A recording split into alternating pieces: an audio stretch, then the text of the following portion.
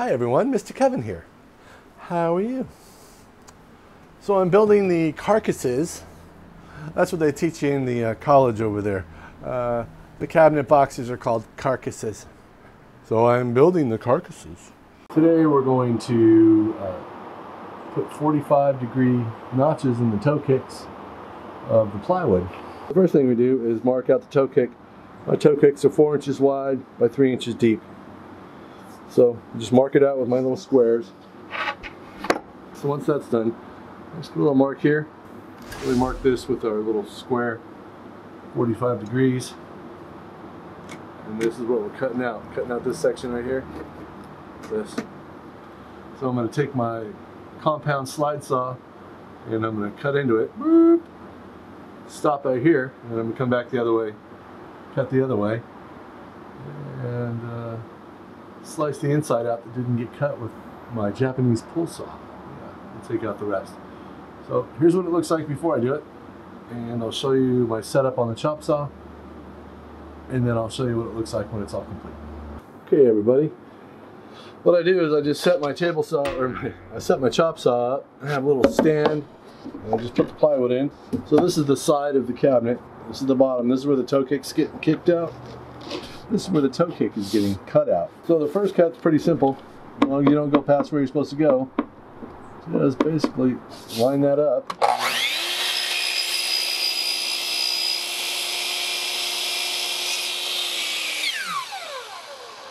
Anyway, so that's your first cut, and it's just square. Right and the left will be cut on the different sides of the saw. So this one, you have to put your little stand. There's a little stand right there, so it's all called a cattywampus anyway. It's the same thing. You line up your line right there. Hold down your hunk of plywood.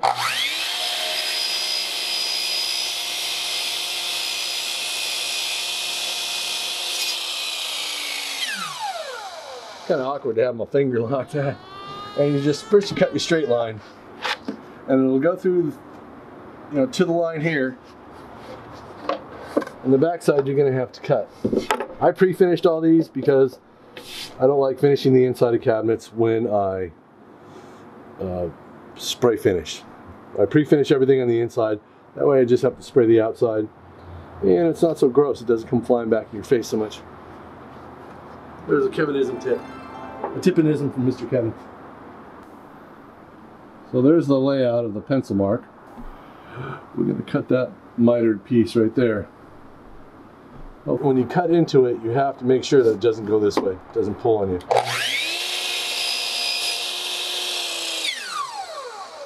Okay, I don't know if you can see it. I missed the pencil mark just by a little bit.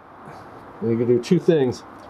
Which is you can mark it here where the end is, and you can just go over like a pencil mark, and that'll work. And this isn't rocket science either.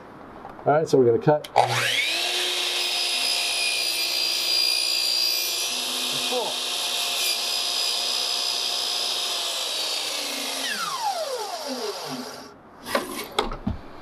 Okay, and that'll cut it like this. And what you have to do next, cut the back with a pull saw.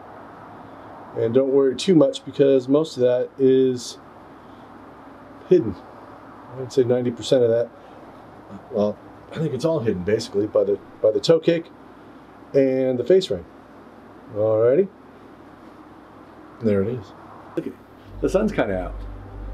So that's how it's done. I'll show you me cutting them with my pull saw. Sorry, I just ate breakfast a little bit ago. When I get the other two mitered, I'll show you how to cut them with the handsaw, and then what it looks like when it's all said and done. Alrighty, bye bye. Still there? Oh, damn it!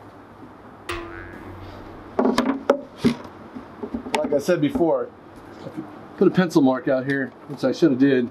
Which I should have did, which I didn't do. You'll know exactly where they go. If you're doing a bunch of them, it really works. There we go again. Everything's up there.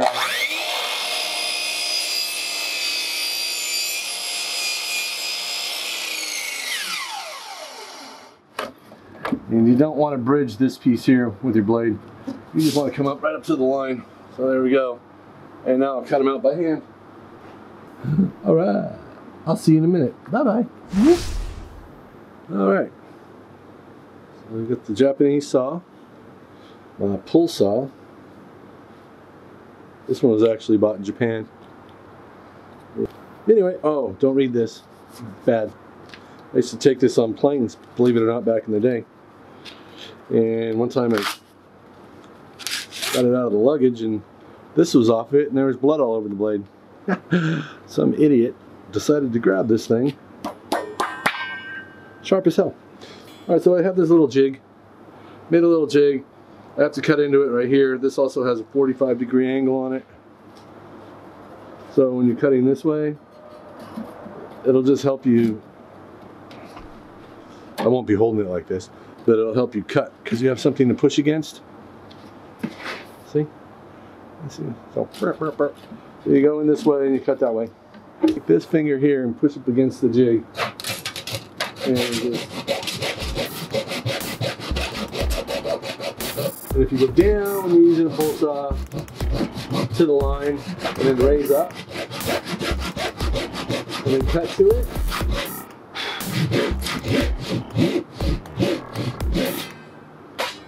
When you're starting your cut, if you cut to the line first and then lift up and then cut down to it, whoop, it'll be good. One of the clamps I didn't use on my clamp show, jaw clamps. I got like 60 million of these things. Well, not 60 million, but I got a stack that's about 4 feet tall. These are great for just this job. Slide it on there. Clampy, clampy. No hands. It's pretty good, huh? So I'm going to do it without the jig. And this is the fast way of doing it. This is the way I usually do it. Because, you know, but you can make jigs. You can make jigs for everything. Jigs are actually good if you have the time to make a jig for this and jig for that and jigs. We'll have a whole show on how to make jigs and, you know, things like that. So what we're going to do now, I'm just going to cut this by hand. I'll show you how I do it. It's not really super like, you know.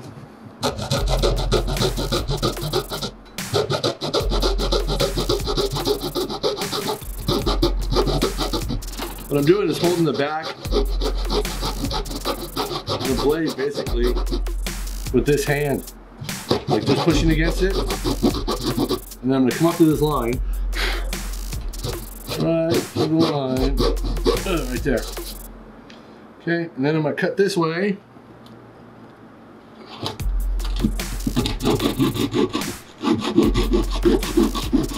So basically, oh, the light died.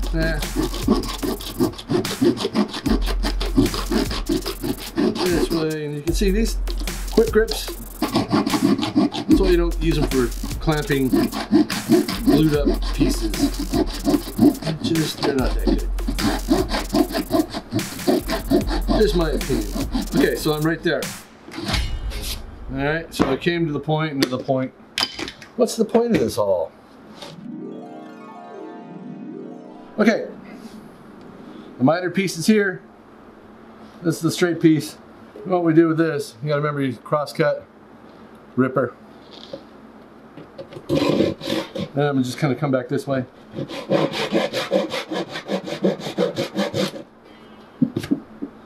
Voila. That's how I normally do it. You can make a jig if you feel more comfortable with the jig. I just do it by hand. The biggest thing is to just clean up this edge here, which I could do with a file really quick because it's a little lumpy from the transition from the miter saw and the hand saw. Japanese pull saw. Some people call them other things. We won't use derogatory comments.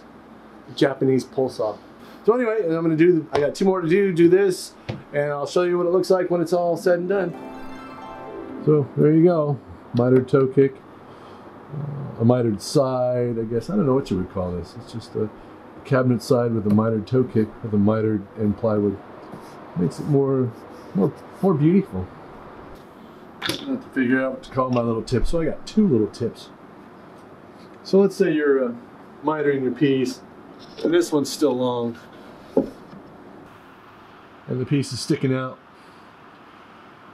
If you want to figure out, you can either mark it right here on the edge and carry that over, Or what I usually do is put the pencil on the side of the cabinet, use my finger, alright? And that'll just translate, and you just carry that line over. Like the middle of your finger, so there you go. And then you come and you carry that line down. You might have to make a couple passes to make the line. And then cut close to it up on your chop saw. It's one way of doing it. You can measure, which is not what I would do. I always cut large and fit my way into it. So to get a nice tight miter here on the edge, you can also make this go beyond 45. Cut more than 45 degrees off this cut. Just raise your piece of wood up. And unless your saw goes over beyond 45, which, like I said, some do. This one doesn't. My big 12-inch Hitachi does. So anyway, yay. And the other thing, once it's all cut, you got a piece mitered. Unless you're going to permanently attach it to the toe kick, which I don't do, to save your tips so you don't ding them up. The leftover little cut-off pieces, just take them, put them on the ends here, tape them. You tape them on the ends, and yeah, tape is your friend. There's a video. Tape is your friend, right here. Just tape a piece of wood on there. It'll keep it from getting dinged up too much. And then before you stain it, you just, you know, take it off. Stain it, seal it, top coat it, put the thing back on for shipment, and you're good to go. Because if you leave it like this, sharp and pointy, it's liable to get hit, damaged. And then when you put it back on your cabinet, it'll look ugly. All right. Thanks for watching. Thanks for subscribing. And you have an awesome day. Bye.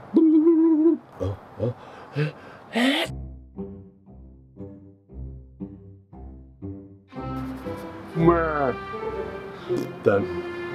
I just don't like it. It looks cheesy. Cheesy. I'll just nail that thing on there and it's just the way it is. Let them do that. It's wood and it looks more furniture-y. Yeah, looks better. That's it. Ta-done. Done.